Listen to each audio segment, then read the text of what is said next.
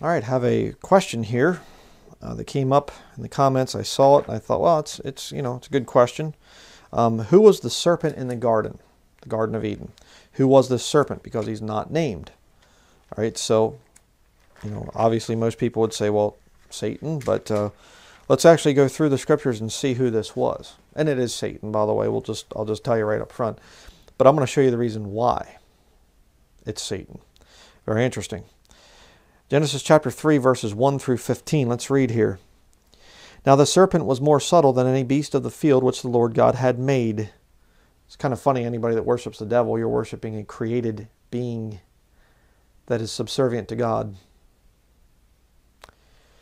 And he said unto the woman, Yea, hath God said, Ye shall not eat of every tree of the garden? And the woman said unto the serpent, We may eat of the fruit of the trees of the garden, but of the fruit of the tree which is in the midst of the garden, God hath said, Ye shall not eat of it, neither shall ye touch it, lest ye die. And the serpent said unto the woman, Ye shall not surely die. Changes God's word, in other words. And she added to God's word. God never said, Don't touch it. Verse 5, For God doth know that in the day ye eat thereof, then your eyes shall be open, and ye shall be as gods, knowing good and evil. And when the woman saw that the tree was good for food, and that it was pleasant to the eyes, and a tree to be desired to make one wise, she took of the fruit thereof, and did eat, and gave also unto her husband with her, and he did eat. Interesting, because those are three things that the devil still uses to this very day to deceive the vast majority of people. You say, what is it? The tree was good for food. They like good tasting things. So they put excitotoxins in, like aspartame and monosodium glutamate, MSG, and other things like that. It's called an excitotoxin. It's a chemical that makes your brain think, ooh, this is really good, and you feel, I want more and I want more. Yeah. The tree was good for food. Oh, that's such good food and things. The vast majority of people in America, and around the world too, but the vast majority of people in America especially, I mean, they got food in stores here that's banned in other countries. But the vast majority of people that are eating food and things like this, it's toxic, literally industrial waste. It's terrible, terrible. But they put chemicals into it, food coloring and things like that to make it look good, excitotoxins to make the brain think it's tasting good. And you see cellulose in it and things like that. It's sawdust, essentially, plant fiber, and to make you feel like you're full. And it has almost no nutritional value, and it's got all kinds of toxicity in it. And it's incredible. But see, the devil knows he can get most people to go to the fast food restaurant and pull in there and get your burger and fries and soda pop and things like that because it tastes good. And he can destroy people because of that desire of the flesh to have something that tastes good. Kind of weird, isn't it? And then it was pleasant to the eyes. How about that one? Pleasant to the eyes. Men lust after a woman. Why? She's pleasant to the eyes. You drive past the car dealership and you look in there and you see that new vehicle and you go, ooh, look at that. That's the new 2018 whatever. Pleasant to the eyes.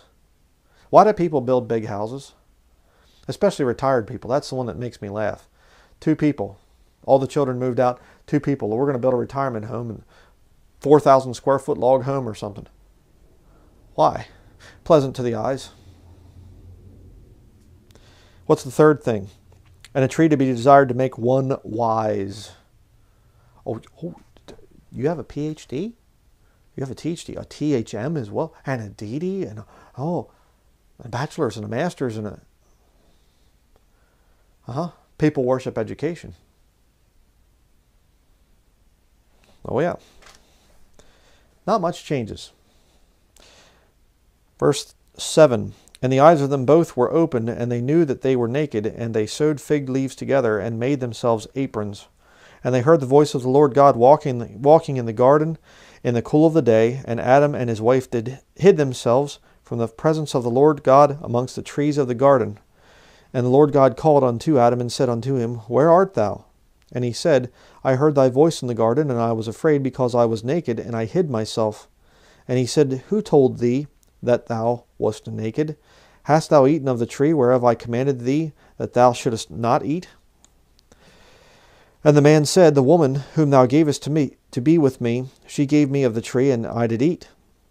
And the Lord God said unto the woman, What is this that thou hast done? And the woman said, The serpent beguiled me, and I did eat. And the Lord God said unto the serpent, Because thou hast done this, thou art cursed above all cattle, and above every beast of the field. Upon thy belly shalt thou go, and dust shalt thou eat all the days of thy life. Okay? Let me just say this real quickly here. People talk about, you get atheistic fools that just look for anything that they can to get rid of the Bible because it condemns their sins. They're very wicked people. I've never met a morally good atheist. They're all wicked. But, that's the whole point of being an atheist, is so you can say, well, there's no judgment for my sin coming, so then you can do whatever you want. They just pretend that they're good. It's funny. But they say, it was a talking snake. No, it's not a snake in the sense of the modern definition of snake. How do you know? Well, there in verse 14, and upon thy belly shalt thou go. So before this happened, this serpent was walking. And I'm going to show you who it was here in just a little bit and why it was walking. Okay? It was not a snake in the sense of, you see these depictions of the Garden of Eden. There's this tree and this coiled snake around the thing, and he's, got his head poking around at Eve, and he's with his tongue and stuff. Nope. Doesn't work that way. I'll show you who this is as we continue. Okay, verse 15, And I will put enmity between thee and the woman, and between thy seed and her seed. It shall bruise thy head, and thou shalt bruise his heel. Unto the woman he said, okay, well, I'm actually going to stop there. We're going to verse 15. And I just want to say this. I do not believe in the serpent seed doctrine, this thing people say when it says there that he beguiled Eve, that means that they actually had sex, and then just to be kind of blunt there, they committed fornication, and then they had, she gave birth to Cain, and then that was actually Satan's descendant or something like this. I don't believe that. There's a whole lot of problems that come in there. It's just simply, because then you have a whole bunch of people on the earth that are Satan's children, and you can't, physical children, not just, physical descendants, not just spiritually speaking. And then it's like, there's a whole lot of problems. People that reject the Lord said to them in John chapter 8, he said about, the Pharisees, he said, ye are of your father the devil, and the lusts of your father ye will do. It was because of, not because they were descendants of, the devil, because what was the point of the Lord trying to go out and minister to the Jews and to the Pharisees as well, if he knew that a lot of them were just the serpent seed, or some kind of, it just gets really convoluted. I've been over the whole thing. I've looked at all the different scriptures and the arguments and whatever. I don't believe in the serpent seed thing. I think it's nutty. But let's go to Ezekiel chapter 28.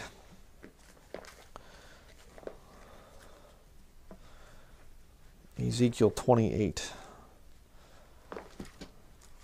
There's a lot of different theories out there that you hear, and people come up with this stuff, and it's just like, it really gets kind of wacky. And then you come up with the question, what if you're a descendant of Satan, and therefore, the Bible talks about Eve as the mother of all living too. That's kind of a problem. But, well, I guess you could say, well, Eve is the mother of Satan's seed and, Adam's children or something like this. Okay, but what if you're a descendant of the bloodline of Satan? Can you get saved or something? It just, that's why I'm saying just I'd stay away from that. But let's see who this was in the Garden of Eden, because the Bible just calls him the serpent. So who was this? Give another clue here. Ezekiel chapter 28, verse 11. Moreover, the word of the Lord came unto me, saying, Son of man, take up a lamentation upon the king of Tyrus, and say unto him, Thus saith the Lord God, Thou sealest up the sum, full of wisdom and perfect in beauty. Now look at this, verse 13. Thou hast been in Eden, the garden of God. Every precious stone was thy covering, the sardius, topaz, and the diamond, the beryl, the onyx, and the jasper, the sapphire, the emerald, and the carbuncle, and gold, the workmanship of thy tabrets, and of thy pipes was prepared in thee in the day that thou wast created. Okay, stop right there. Thou hast been in Eden, the garden of God. Now, Genesis chapter 3, who's in the Garden of Eden? You have 4 different, people essentially mentioned there. You have God, you have Adam, Eve, and the serpent. So who are we talking about here? Ezekiel chapter 28, verse 13 there. Well, 12 down through, verse 19 there. It's talking about this serpent. Now, who is the serpent? Let's keep reading. Verse 14. Thou art the anointed cherub that covereth, and I have set thee so. Thou wast upon the holy mountain of God. Thou hast walked up and down in the midst of the stones of fire. Now, some of this stuff is just like, okay, I have no idea what that is. We'll know when we get up there. What is the stones of fire and things like that? I don't know. I have no idea. But the whole point is here, this serpent, obviously it's the serpent that was in the Garden of Eden. He's called the anointed cherub that covereth. And God set him in a position of authority.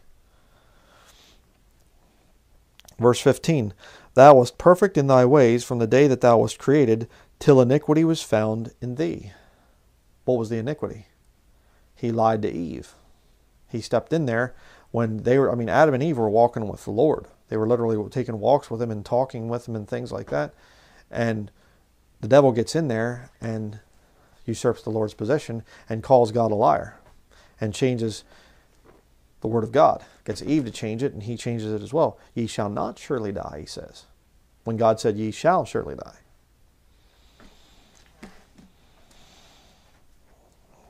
By the multitude of thy merchandise, they have filled the midst of thee with violence, and thou hast sinned. Therefore I will cast thee as profane out of the mountain of God, and I will destroy thee, O covering cherub, from the midst of the stones of fire. Thine heart was lifted up because of thy beauty. Thou hast corrupted thy wisdom by reason of thy brightness. I will cast thee to the ground. I will lay thee before kings, and that they may behold thee. And of course, this is like major prophetic stuff. I mean, you could do whole studies just in this passage here. But it's talking about the devil. We'll see that here towards the end of the study. Verse 18. Thou hast defiled thy sanctuaries by the multitude of thine iniquities, by the iniquity of thy traffic. Therefore will I bring forth a fire from the midst of thee. It shall devour thee, and I will bring thee to ashes upon the earth in the sight of all them that behold thee. Again, Revelation chapter 20. Satan is loosed out of the bottomless pit at the end of the millennial kingdom. He goes out to deceive the nations. They come up to Jerusalem, and fire comes down from heaven, from God out of heaven, and devours them. You can read about that, Revelation chapter 20. Verse 19, all they that know thee among the people shall be astonished at thee. Thou shalt be a terror, and never shalt thou be any more. Okay? Right now, the devil's a terror. I mean, 2 Corinthians chapter 4, verse 4 says, in whom the God of this world hath blinded the minds of them which believe not. All right? Lest the glorious light of the glorious gospel should be revealed unto them, I think it says. But the point is, he is the God of this world. And the only way to get high up in the political realm is to serve Satan. Just as simple as that. You're not going to see a Christian rise up to the top of politics or pretty much anything else. All right, we're put down quite a bit. But you see there, the serpent, we can see here, this anointed cherub, the covering cherub, it says down there in verse 16, anointed cherub in verse 14, all right? He was in Eden, according to verse 13, the garden of God. So we're dealing with the serpent here. Right? Ezekiel chapter 10. What is a cherub? Good question to ask. Are they angels? No, they're not. And you could say, well, it's an order of one of the angels or something like this. Well, I'd have to challenge you on that. Where does the Bible actually call a cherubim a cherub or a cherubim an angel? Cherubim is the plural of cherub. Ezekiel chapter 10, verse 14. And it's talking about cherubims and cherub here throughout the chapter. Chapter 10, it's all about it. You can just see cherubims, cherubims, cherub. It's all throughout the thing. Verse 14, Ezekiel 10, 14. And everyone had 4 faces. The first face was the face of a cherub, and the second face was the face of a man, and the third the face of a lion, and the fourth the face of an eagle. And the cherubims were lifted up. This is the living creature that I saw by the river of Chebar. Just looking over my notes here. And when the cherubims went, the wheels went by them. And when the cherubims lifted up their wings to mount up from the earth, the same wheels also turned not from beside them. When they stood, these stood. And when they were lifted up, these lifted up themselves also, for the spirit of the living creature was in them. Then the glory of the Lord departed from off the threshold of the house, and stood over the cherubims. And the cherubims lifted up their wings, and mounted up from the earth in my sight. When they went out, the wheels also were beside them, and everyone stood at the door of the east gate of the Lord's house, and the glory of the God of Israel was over them above. This is the living creature that I saw under the God of Israel by the river of Chebar, and I knew that they were the cherubims. Everyone had 4 faces apiece, and everyone 4 wings, and the likeness of the hands of a man was under their wings. And the likeness of their faces was the same faces which I saw by the river of Chebar. Their appearances and themselves, they went every one straight forward. So I'm a little bit, getting messed up here with the different wording. I mean, this is stuff that's just like, okay, I have no idea what this stuff means. And people can try to depict it and draw it and whatever else. It is some weird stuff, okay? But we see there a couple things that are very important. Number 1, you have 4 faces on a cherubim. Verse 14, everyone had 4 faces. The first face was the face of a cherub. The second face, the face of a man. Third, the face of a lion. The fourth, the face of an eagle. 4 faces. Down there in verse 21, you had 4 wings. Okay? Now there's another type of being there in heaven called seraphim. They have 6 wings. All right? And they're similar as far as different faces and things like that. That's there. So go to 1 Timothy chapter 2.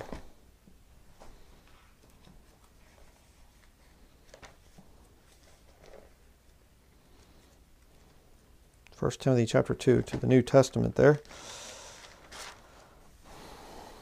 1 Timothy chapter 2, verse 11 through 15. We're going to see what happened there with Adam and Eve. 1 Timothy chapter 2, verse 11 through 15. Let the woman learn in silence with all subjection. But I suffer not a woman to teach, nor to usurp authority over the man, but to be in silence. For Adam was first formed, then Eve.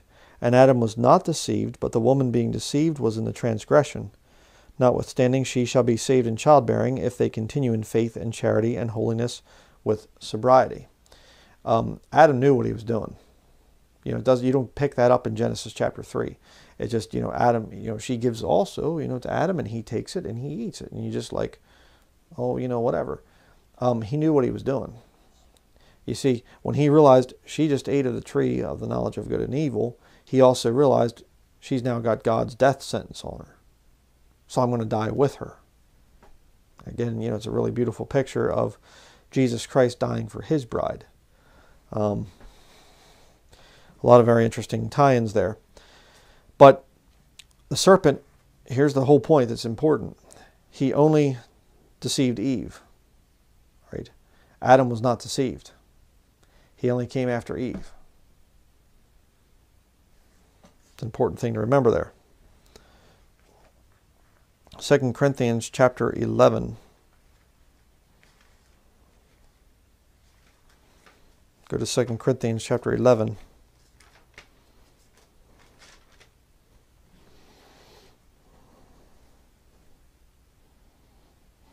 2 Corinthians chapter 11, verses 1 through 15. See a little bit more about who this serpent, this anointed cherub, that covering cherub, we're going to see who it is. 2 Corinthians chapter 11, verse 1. Would to God ye could bear with me a little in my folly, and indeed bear with me. For I am jealous over you with godly jealousy. For I have espoused you to one husband, that I may present you as a chaste virgin to Christ. But I fear lest by any means as the serpent, there he is, beguiled Eve through his subtlety, so your minds should be corrupted from the simplicity that is in Christ. For if he that cometh preacheth another Jesus, whom we have not preached, or if ye receive another spirit, which we have not received, or another gospel, which ye have not accepted, ye might well bear with him. For I suppose I was not a whit behind the very chiefest apostles.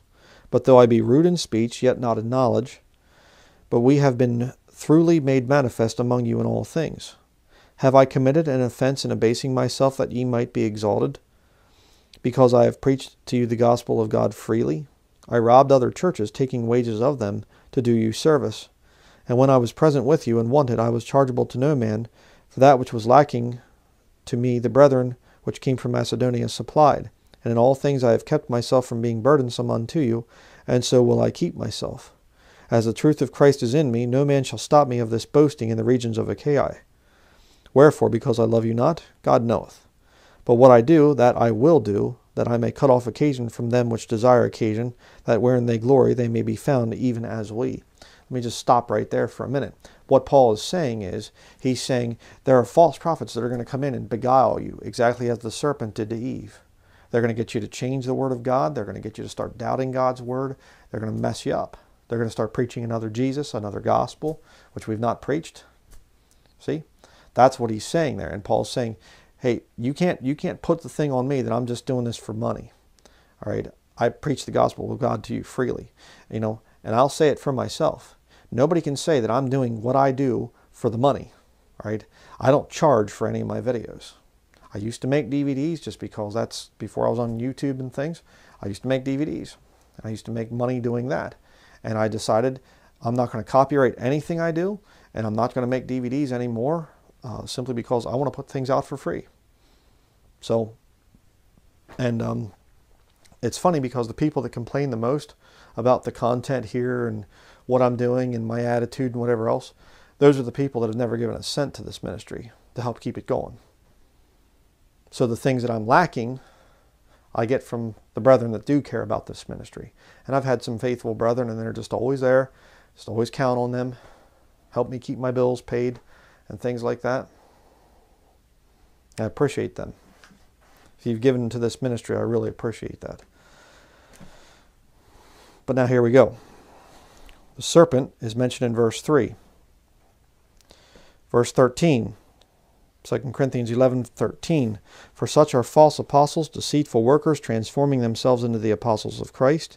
And no marvel, for Satan himself is transformed into an angel of light. Therefore it is no great thing if his ministers also be transformed as the ministers of righteousness, whose end shall be according to their works.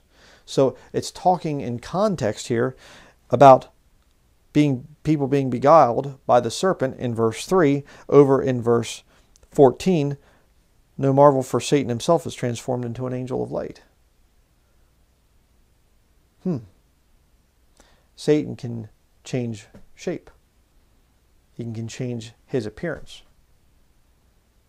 So we have mentioned the serpent, and then you have mentioned Satan. They're one and the same. If that's not enough, I'll show you the real proof.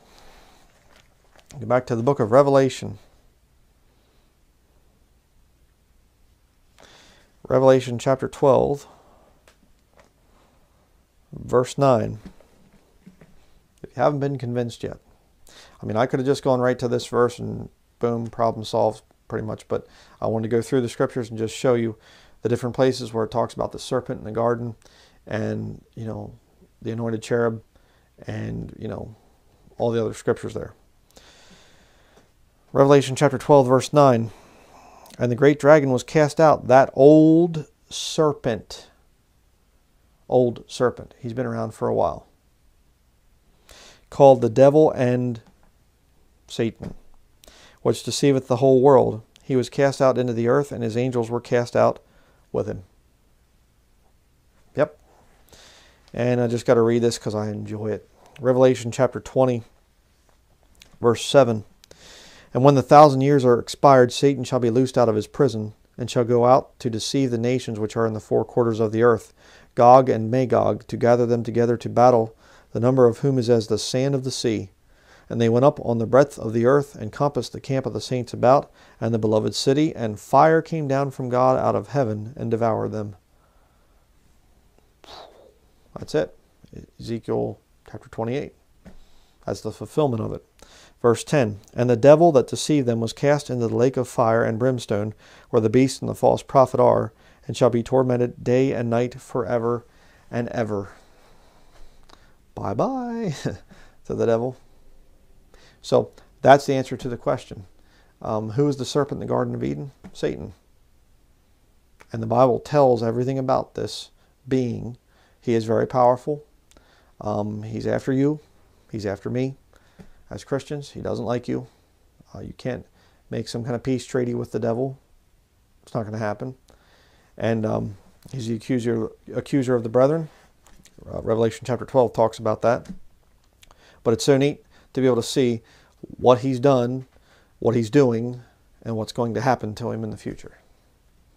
We're not left with some kind of a vague book of somewhat philosophical, it's crystal clear. The devil's doom is fixed. Can't wait for that. So hopefully that answers your question. Thank you for watching.